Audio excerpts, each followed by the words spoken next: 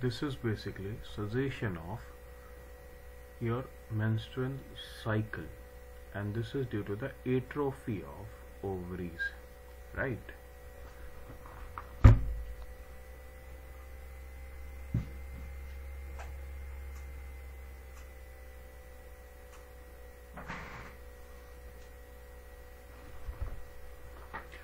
Normally follicle stimulating hormone or follicle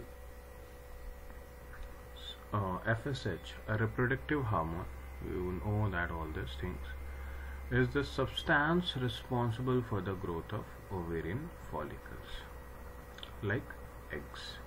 So during the first half of the woman's menstrual cycle, as menopause approaches, the remaining eggs become more resistant to follicle stimulating hormone, and the ovaries dramatically reduce their production of hormone called estrogen. So due to the advancement of age, what is happening here?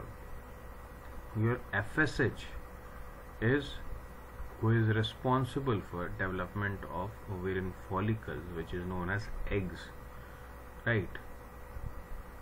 The quantity of FSH and the quantity of estrogen level is reducing inside your ovary, so that due to that the maturation and proliferation of this ovarian follicle is not possible, and due to that this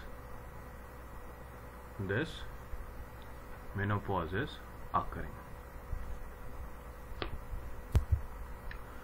So what is atrophy of? So coming to the post-menopausal syndrome is a group of syndromes that appear in women immediately after menopause, right?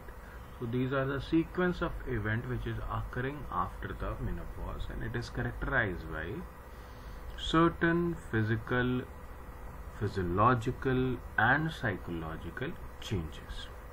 So here lots of changes are occurring inside the body of a female, which is physical, physiological and psychological, and emotional are also there.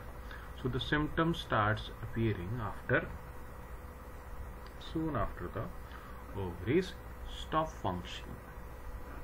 So what are the symptoms which you will see in the menopause are hot flashes, a sudden feeling of warmth that spreads over the body, night sweats and or cold flashes, urinary urgency, a pressing need to urinate more frequently, difficulty in sleeping, which is known as insomnia, emotional changes, I have just mentioned you, emotional changes, that is irritability, mood swings and mild depressions. So these are the symptoms of menopause, which is just which occurs just after the this menopause.